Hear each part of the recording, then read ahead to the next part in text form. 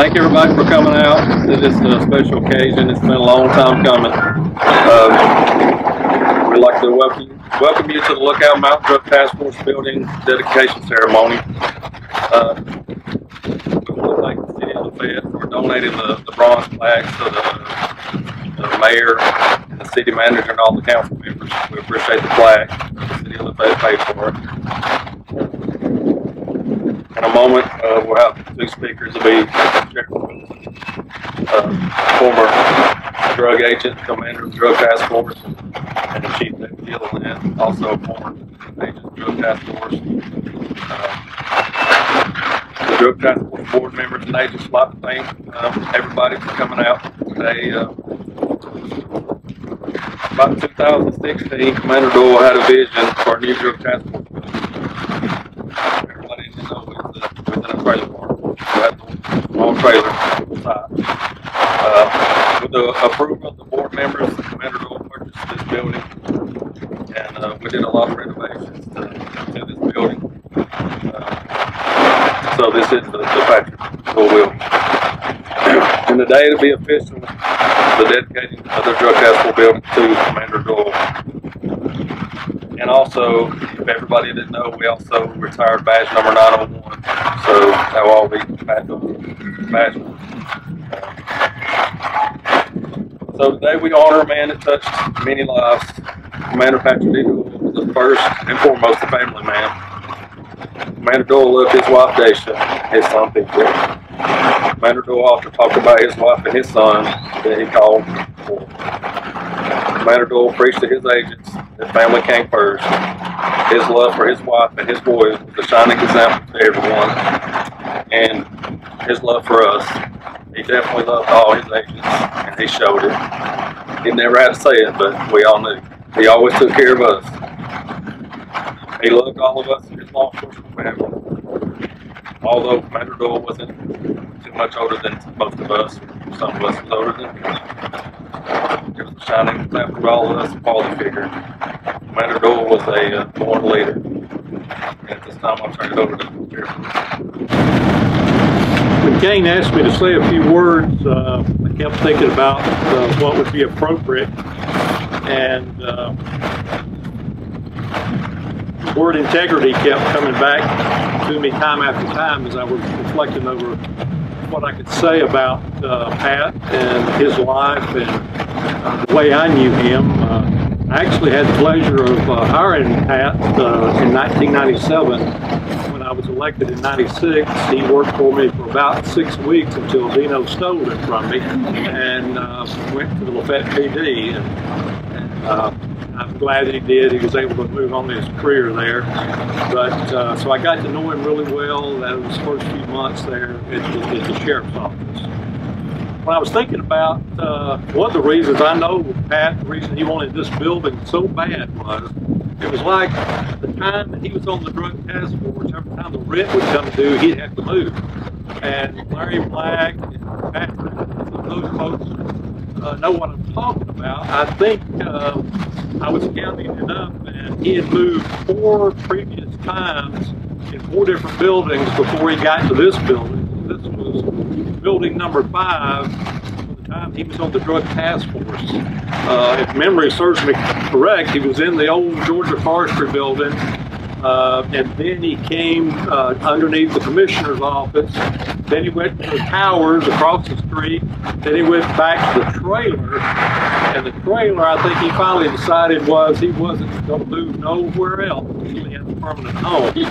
And he talked to the control board and told us how he had saw this building and talked with Lanny Thomas about the purchase of the building. And desired the building. Of course, money's always an issue, but we worked on it.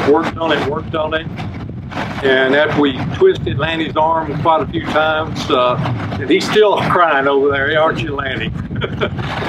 We were finally able to make it happen, and he was proud of this building here. Very proud that he was able to get what he called a final home. Unfortunately, death came, and he only got to serve here about 1.5 to 2 years. But It's here, the building's here, it's in good shape, thanks to a lot of these guys that work here. They've done a lot of work on it over the last 2 or 3 years. And it is a permanent home now for the Circuit Drug Task Force. But getting back to integrity, I kept thinking about Pat Doyle and the type of man he was, and how I knew him and how I viewed him, and that word integrity always came back. And as I narrowed that down, I got to thinking about the 7 aspects of integrity.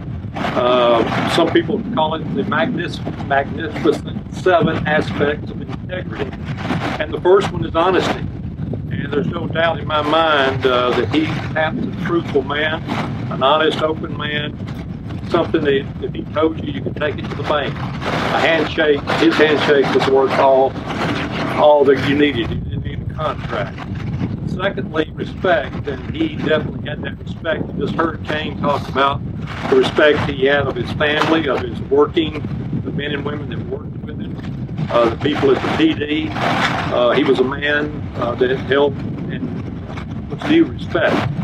Thirdly, he could generate trust, and that goes all in with respect. Trustworthy. You knew if he told you something, whether it was a bad guy or good guy, you could trust him. And pride. He was very proud of the badge he wore. He was proud of the fact that the Drug Task Force operated in this circuit, that he was assistant commander under Larry Black, who's here today, and also the fact that he eventually rose through the ranks and became the commander. He's a prideful person. He's very prideful about what they did in enforcing the drug laws and hopefully cutting back on the drug trade in our circuit. He was a responsible person, number 5. He was responsible in his work. He was responsible about the cases he made. He was responsible in getting those to the district attorney's office in a timely manner. He was responsible for making the people under him do the job that they were set to do. Number 6, keeping promises. I never knew him to, I don't know if he ever promised me anything, but I would say he promised a lot of people standing here things, and he always kept those promises. He told them that, he kept them. Then lastly, helping others. Even though he was arresting people, he was still trying to help them. I think that was something that many of us in the drug business always did. Even though we made an arrest, if we saw that person needed help or wanted help, we'd always extend a hand to them to try to help them some way, some form or fashion. And he was that type of person. Not only the people that had been charged, but other people in our community. When I think about helping others and doing things, I know he was very involved in the Boy Scouts. He was involved in helping younger boys and young men grow their life and to be better men, to grow up to be better men in the Scouts. And he was very passionate about that. All that goes into integrity, those 7 things. And Pat Doyle's, his distinguished service to our community is undeniable here today. But 3 years after his death, his service is certainly undeniable to the community of LaFayette and to this entire circuit. I read this passage at his funeral, Matthew 5:9, and I wanted to read it again today as I close out here. It said, Jesus said, "Blessed are the peacemakers, for they shall be called the children of God." Without saying, Pat loved his law enforcement profession. He loved his family. He loved his co-workers. And he loved being the peacemaker here at the Lookout Mountain Judicial Circuit Drug Task Force. Thank you.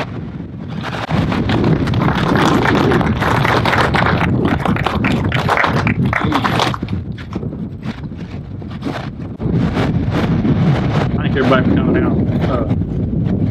You'll notice I don't have anything in front of me. It's because I sit down about 6 times this week to try to write something out about Pat, and I can't. 3 years later, I still suffer. I will tell you that Pat Doyle was a leader. Pat Doyle taught a lot of these young kids in these uniforms over here how to be a police officer.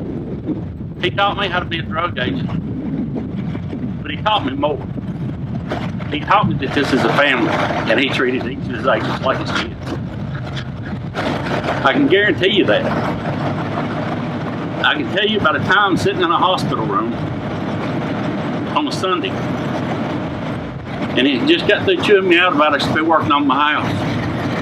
The doctor come in and said I need everybody to leave because I need to talk to the family. I started to get up, and Pat stopped me and said, "That's my wife, and that's my brother. Anything you got to say, say it." This building is more than a building. It's a legacy of Pat Doyle, and it's well deserved that it'll be here long after we're gone. I could keep everybody here all day long, but I'm going to tell you, this is a well-deserved thing, and that badge being retired is well-deserved and should have happened a long time ago. Thank y'all.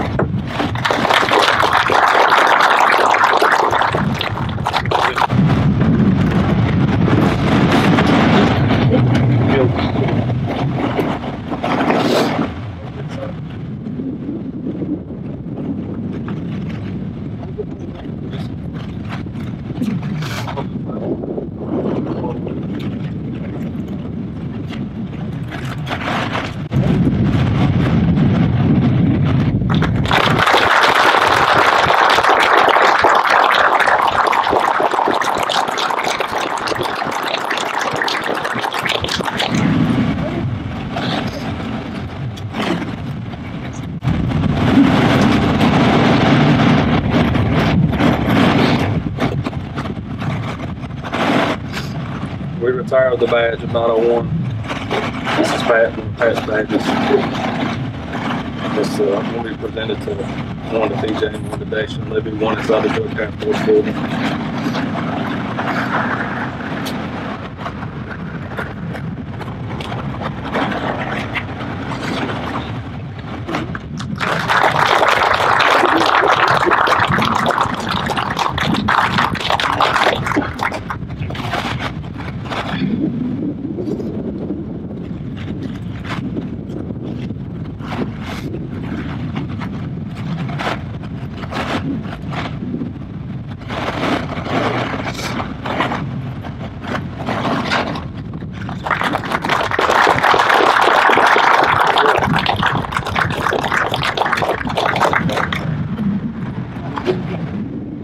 We'd just like to tell you all thank you. It's a very emotional day. We've been excited about this for a long time, and we want to say how much we appreciate our family that's here.